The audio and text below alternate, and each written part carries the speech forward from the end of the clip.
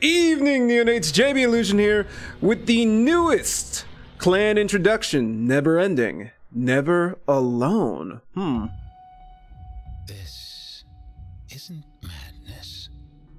It's all your secrets whispered to me at once. Malkavians. I can hear and see it all. Everything the world wants to hide from itself. But there are gaps, missing scenes, blurred faces, and the murmurs of those plotting against me. Oh. Never ending, never silent, never alone. I'm digging this. The Malkavian are a very fun clan. Now, what the... So he made everyone fear for their lives? The Malkavians here... The Malkavians are the last clan, ladies and gentlemen. It definitely looks like they've got an intriguing character that they put forth in this trailer.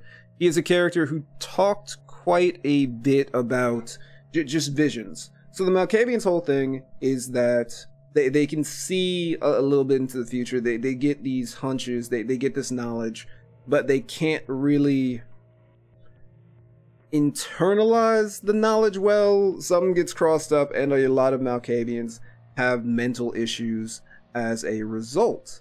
We've seen Jeanette and Therese who have some issues. I'll leave that for everyone to replay Vampire the Masquerade Bloodlines 1, or if you haven't played it, go ahead and check it out. Therese and Jeanette are two of my favorite characters.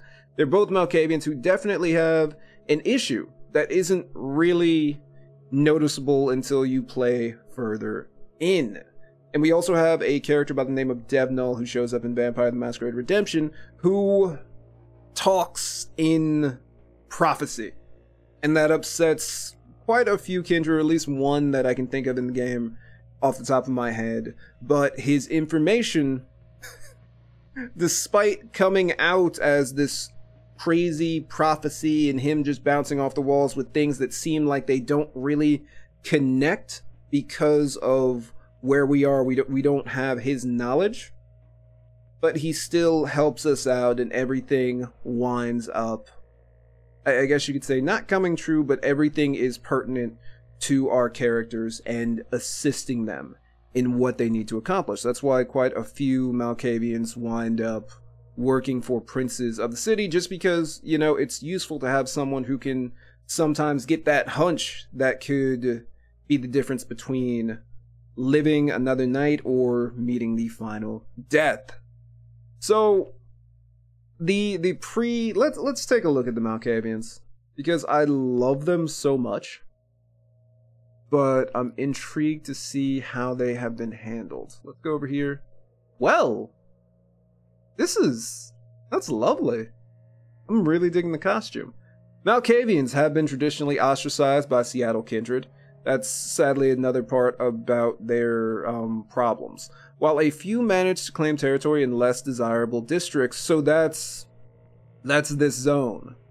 Basically, the Malkavians have kind of been pushed off into a derelict area, a not fantastic district to kind of set up shop. Very few have ever managed to rise to the levels of the other clans. Because of this, there is a persistent bias against the Malkavian clan that still exists in the modern Knights. Oh man. Okay, so Seattle is not the greatest place to be a Malkavian. Let's check out the disciplines. Dementation? Haunt, which I'm assuming we've got Haunt and we have Berserk. Okay, Berserk sounds quite interesting. Dementation, they can pass off, they can force others to go kind of mad, whether it's to see hallucinations, or I'm guessing Berserk is just to have them go into a Berserk rage and start attacking people. And we also have Auspics, or senses, and psychic projection. Okay, let's check out more about them in Seattle. Malkavians, let's see what's up.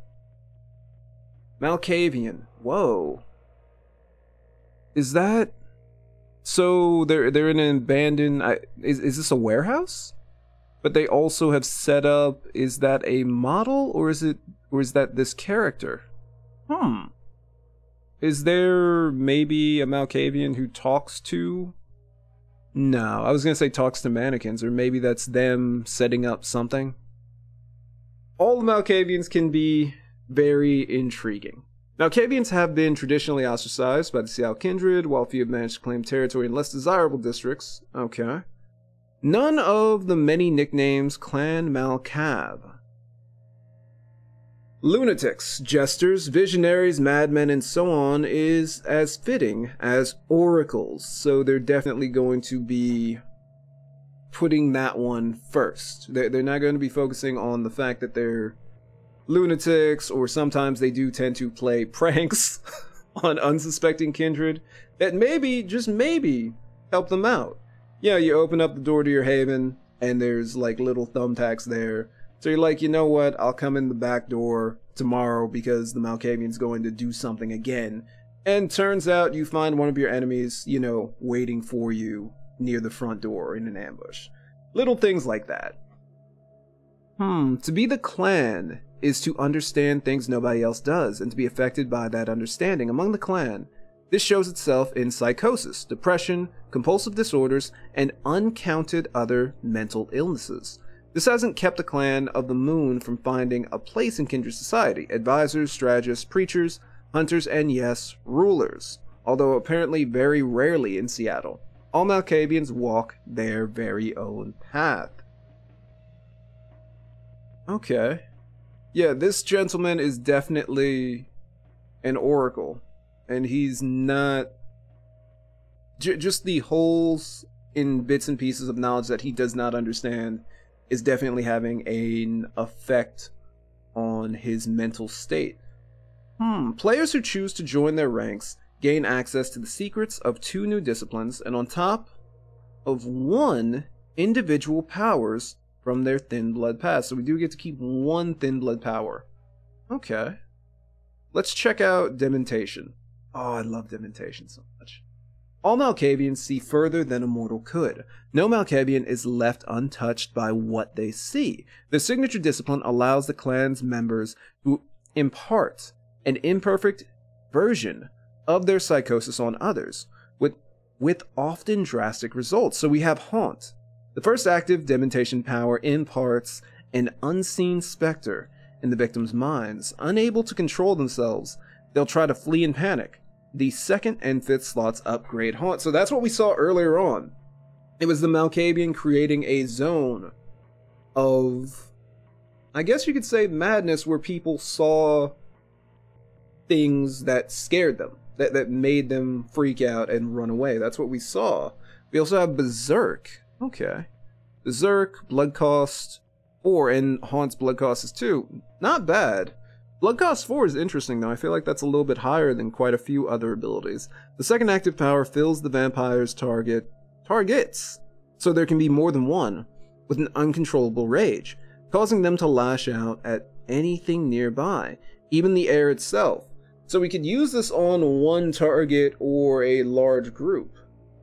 Also, in the previous video when we were talking about the Ventru, there seemed to be an ability that could make us set up a nice little distraction.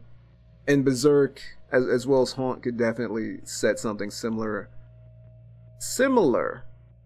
to that up. If no better target is available than the air. Okay. 4th and 5th slots enhance Berserk. Use of Dementation, while thoroughly unsettling, is not a Masquerade violation. Because it's just people freaking out in the streets, you know?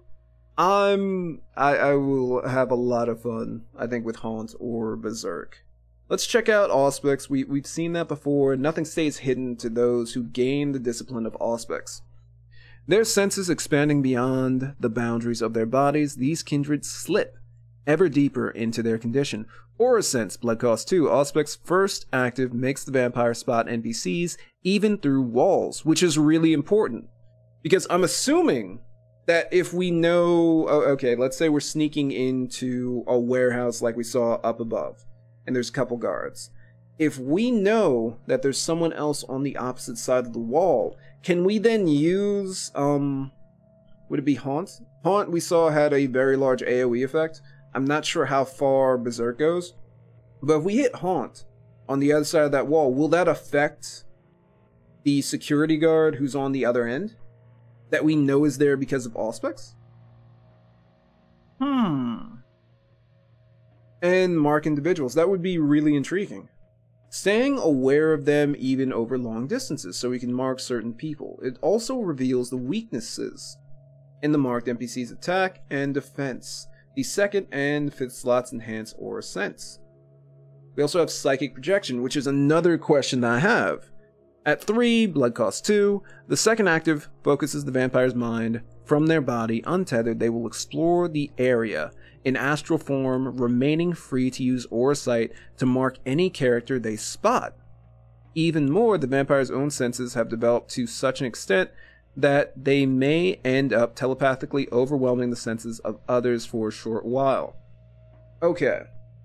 Maybe we won't be able to hit psychic projection, hop up into a room, and then lay down a berserk to take out our opponents for us. Or at least to thin the herd, so to speak. It would probably be the aura sense plus berserk or haunt combination. But I think that that could be really powerful. Or at least I hope that we'll be able to do that through walls and other such things. We would have to see how, how the range of haunt and berserk work out, ladies and gentlemen. Let's go back. Actually, let's go up. So what do you guys think about this zone? Because we didn't see too much about that. Is that a Malkavian there? Is that a mannequin? Is this Malkavian setting up like some art display? What do you guys think about this? I'm assuming that the Malkavian may live. I mean, there's chairs and some other knickknacks around here. Would they happen to live in this, I guess you could say, warehouse? Would they live in this warehouse? What do you think's going on? Could they manage a warehouse? I'm intrigued to just know about this zone in the game. It seems like a really interesting place. And running into a Malkavian ally would be kind of nice. So let's see. We've got the Thin Bloods, we've got the Bruja, we've got the Tremere, we've got the Toreador, and finally we have the Ventru and the Malkavians, who are not getting a lot of love. They're probably just, like, in the hierarchy of things, they're probably a little bit above Thin Bloods. They don't get respect, but when people need answers, I'm guessing the Malkavians get called up in Seattle. I'm digging the outfit that they put together for her. That's beautiful. But I'm just trying to think. The Toreador siding maybe with the Bruja as the Anarch faction. The Ventru siding with the Tremere siding with the Ventru. And then the Thin Bloods and the Malkavians are kind of just like in the middle. Or maybe people don't care about them enough to get them on either sides. I'm not entirely sure how the game will work out with the Camarilla, and the Anarchs. Not really sure how that's going to play out, but I am intrigued to see just more of this one Malkavian character. What is he seeing? What future does he know of, and what things, what holes, what missing pieces to the puzzle are his focus? Could it be our character? Not entirely sure. Tell me what you guys think in the comments down below. I'm very surprised that it was not the Nosferatu. In all honesty, I did expect it to be the Nosferatu. But hit me up with what you guys think in the comments down below. How do you think the Nosferatu are going to be brought in, along with some of the other clans that you might want for the DLC? And tell me what character or what clan you kind of want to go into this game as. I'm thinking Malkavian, Tremere, or Ventru. Mostly just so I could be a wild, like, boxing Ventru who takes bullets and just other things to the chest. That's kind of what I want to do. Anyhow, thank you all for watching. Please be excellent to each other, and good evening, Neonates.